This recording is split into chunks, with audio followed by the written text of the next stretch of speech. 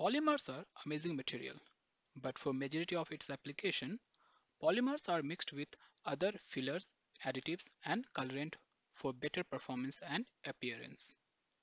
Performance of these mixed polymers depend on the quality of mixing. In plastic industry, single screw extruder and twin screw extruders are the most common machine used to mix polymer and additives. In this video, I am going to talk about basic characteristics of single screw and twin screw extruders, and then we'll talk about how do they differ from each other. Both single and twin screw extruders are consist of some basic elements like screw, feeder, barrel, heating element, motor, and gearbox. Single screw extruders contain one screw, whereas twin screw extruder contains two screws. Presence of one or two screw significantly changes the flow and amount of shear that can be applied on the polymer.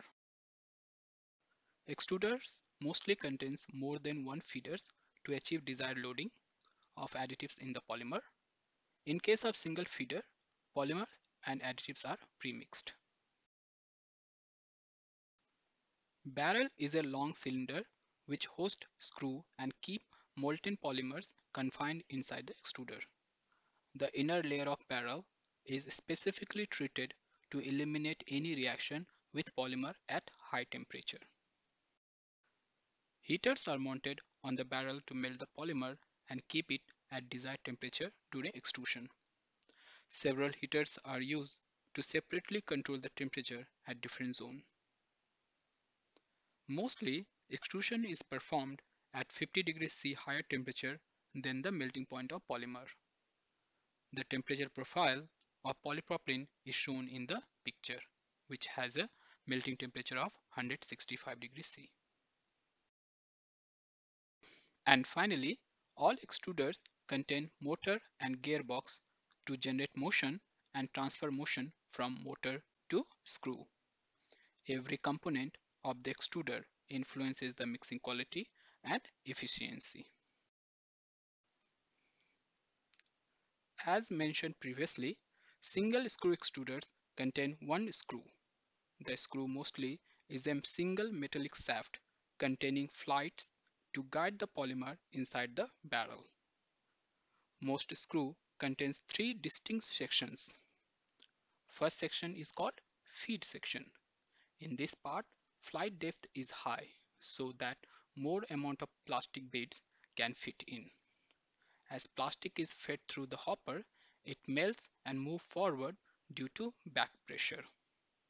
Back pressure is the most important factor which controls flow of polymer inside single screw extruder.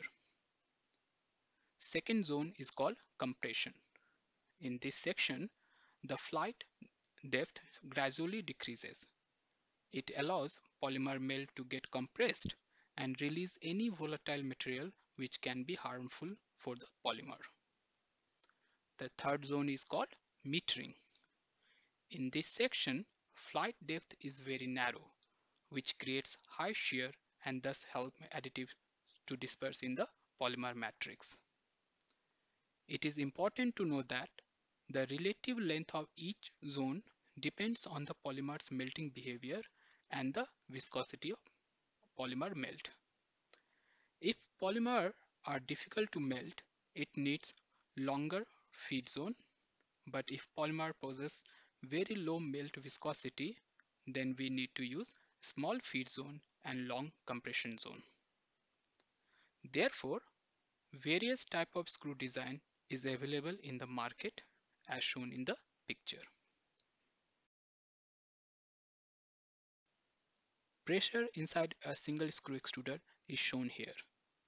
We can see that pressure gradually increases from feed zone to metering zone. The increase in pressure is related to decrease in flight depth. The pressure also reflects the amount of shear applied in each zone. As polymers are always under pressure inside the barrel, we cannot put vent in single screw extruder because polymer melt will shoot out from the vent. Recent development in screw design have allowed putting vent in the single screw extruder, but it is still not widely adapted. Now coming to twin screw extruder.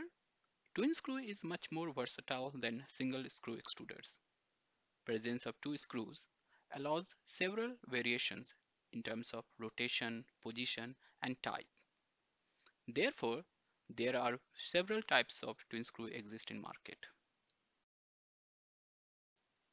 Based on rotation, twin screw can be classified into co-rotating and counter-rotating. In case of co-rotating, both screw moves in the same direction, whereas in counter-rotating, screw rotates in opposite direction. For plastic compounding, co-rotating twin screw extruders are mostly used. In terms of position, twin screw can be classified into intermeshing and non-intermeshing. In intermeshing, two screws are positioned very close to each other so that flights of one screw enters in the flight depth of other screw.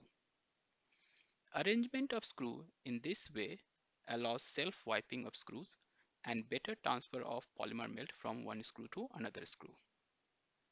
In non-intermeshing, screws are positioned far apart so that flights do not enter in each other's space. These types of twin screw are used for high throughput compounding.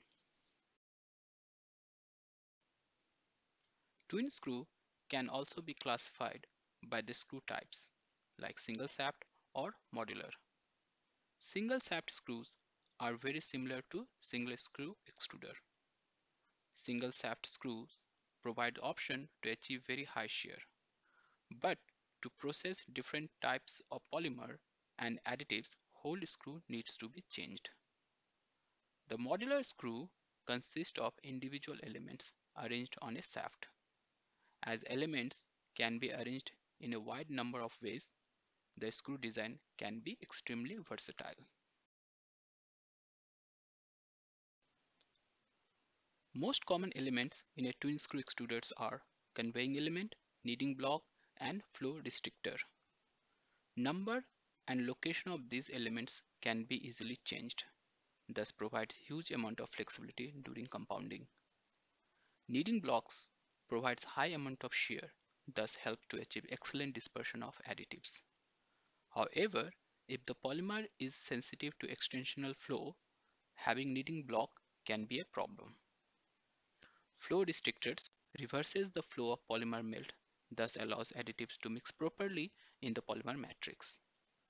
Depending upon the difficulty of dispersion, a typical screw of twin screw extruder will consist of one or more section of kneading and flow restrictor blocks, as shown in the image.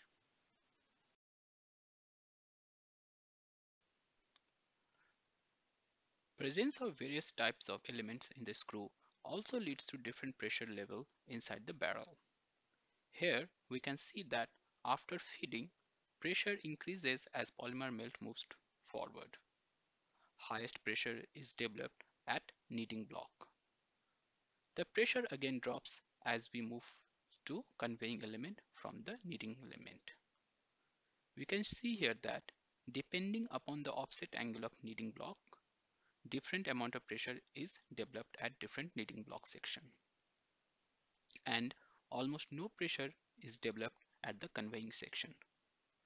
Presence of sections with zero pressure allows manufacturers to put extra feeder and vent at different part of the machine.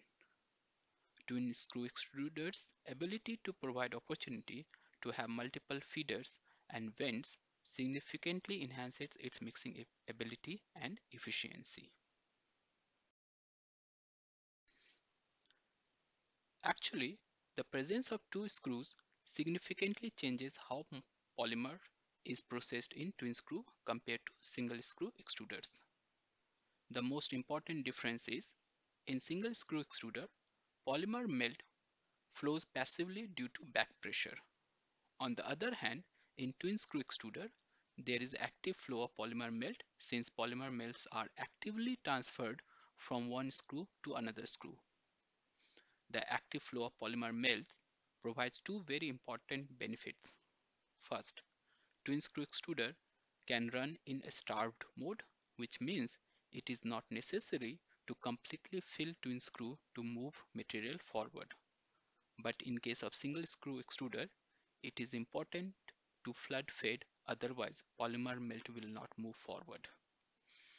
As twin screws are starved fed, there is almost no pressure in conveying zone. Another benefit of active melt transfer is that we can control how materials can flow inside the barrel and how long it could stay in a specific segment of the screw. Thereby, mixing efficiency can be optimized.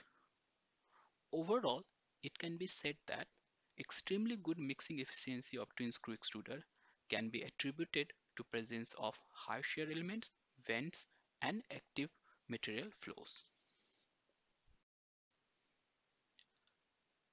So, to summarize the difference between the single screw and twin screw extruders, we can say that the first difference is number of screws. Single screw extruders contains one screw, whereas twin screw extruder contains two screws. The screw of twin screw extruders are mostly modular, therefore provides opportunity to design in an infinite number of ways, whereas screws of most single screw extruders contains well-defined three sections, so provides little flexibility in screw design. As high shear elements are present in twin screw extruder, it can apply significantly high amount of shear than single screw extruder. Modular design and starve feeding in twin screw extruder also allows putting vents and additional feeders at different parts of the machine. Overall, twin screw extruder provides significantly better mixing efficiency than single screw extruder.